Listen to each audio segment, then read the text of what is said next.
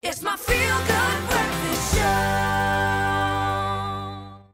I know it is that time of the morning where we get to look at all the videos that people have been sharing across social media over the last weekend. And I must say, what we've got prepared for you today is absolutely hilarious. Our first one is kids try dark chocolate. Now, if you've ever seen children trying dark chocolate for the very first time, you all know that it's quite hilarious to watch. Now, there's a slow-motion Canadian TV commercial showing kids trying dark chocolate, for the first time. It's quite deceiving.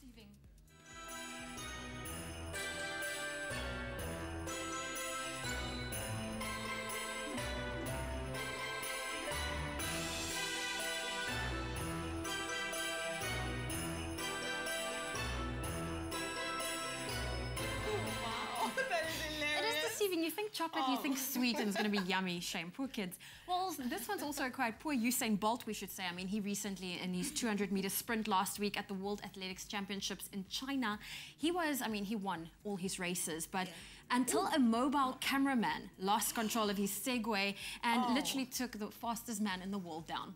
Oh, my word. So this video has also gone It's not viral. every day that you take Usain Bolt down because he's so fast. Well, the next video that we have for you is a new comic book titled Raising Dion. Imagines what it would be like to raise a child in a single-parent family who has superpowers. Let's check it out. I hear you.